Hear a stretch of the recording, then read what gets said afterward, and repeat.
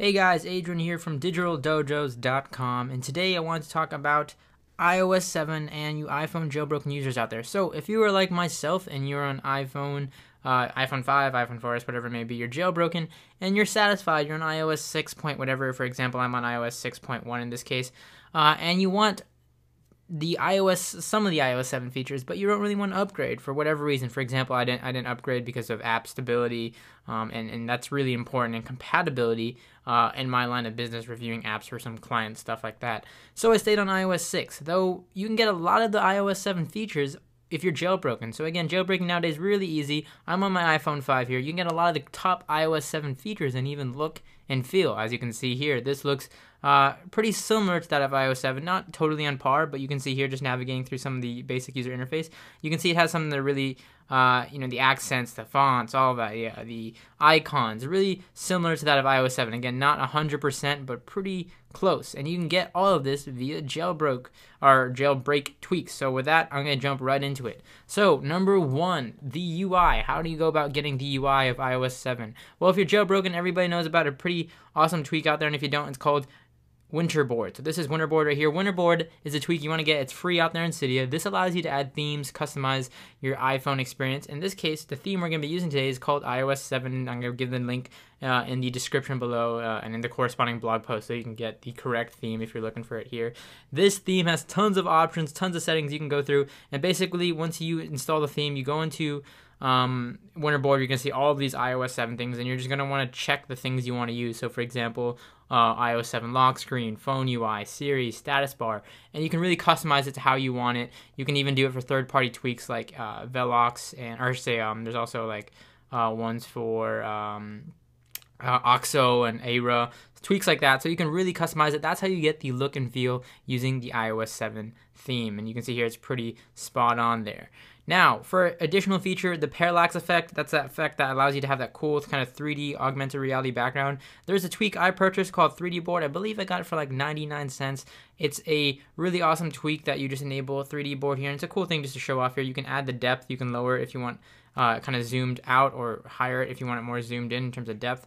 And you can see here, this allows you, when I turn my phone, it uses that accelerometer and gyroscope to kind of, when I move my phone left or right, it reacts to it and it makes that kind of 3D parallax effect. So again, this is 3D Board. It is available in the Cydia store, again, for about 99 cents or so. I'll leave a link to that as well. So that's the UI. Number two, Control Center. That's another feature that iOS 7 is, it introduces that allows you to have quick toggle settings if you swipe from the bottom. I like a tweak called NC Settings. This is a free tweak that stands for Notification Center Settings. So when I slide down for Basic Notification Center, it packs everything in one screen. Again, this isn't sliding from the bottom. This is all in one Notification Center. So you have your notifications down below, but right here you have this menu that you can toggle by sliding left and right. These are a row of icons, and you get themes for these. You can customize it to how you want to look. That give you these icons that you can quickly toggle. So I can click on this and I can adjust my brightness on the fly. I can adjust sound on the fly. I can adjust anything related to Wi-Fi, Bluetooth, LTE. I can turn all of those off or on easily from Notification Center. So if you want to get that Control Center feel from anywhere on your iOS device, NC Settings is definitely your tweak. Number three, the camera. Now the camera didn't physically change in iOS 7, though it does correspond to that of newer devices, but the camera software has done a lot of upgrades, and you can get a lot of these traditional features from native applications out there. So for example, Camera Plus is one of the apps I like a lot. It is a paid app, and you can get this in the App Store, no jailbreak required.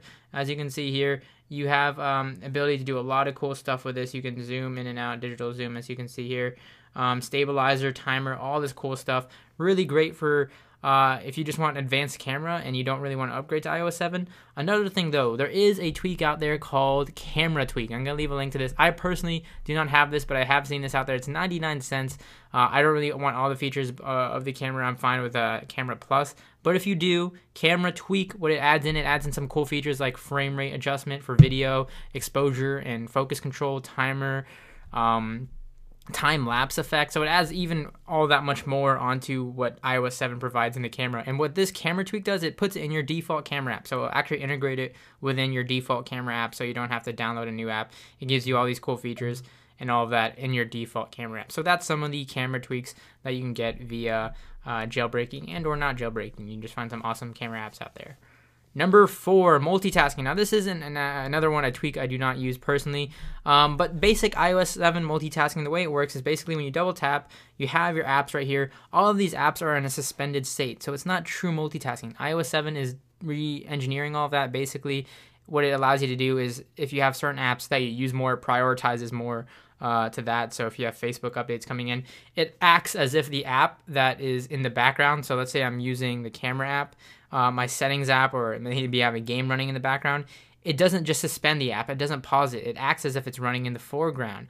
Now, there is a tweak out there by the name of, let me make sure I get this right here, Background Manager. Background Manager, this allows you to have true multitasking on your iDevice. It is 99 cents in the Cydia store, so you can get it in the Big Boss repo. This allows you, again, to have true multitasking. You can run any app on the background as if it was running on the foreground. This allows for quicker switching, quicker toggling between applications, games, whatever they may be. Again, if you want true multitasking, that is the route to go, in my opinion. And you can even get that iOS 7 look with a tweak like Dash. This allows you to have that kind of multitasking replacement. It has that Dash interface that people like in iOS 7, so you can get that as well. All right, and last but not least, the Siri features. So Siri is actually getting some tweaks in iOS 7. It's getting a little bit more recognition. So when you hold your home button here, you have the traditional Siri, as you can see here, and you have your list of commands that you can access. It has a pretty decent amount of commands here, but with Assistant Enhancer, this is also a tweak via the Jailbreak Cydia, so I believe this is actually a free tweak. Again, Assistant Enhancer. I'll make sure to leave a link to it.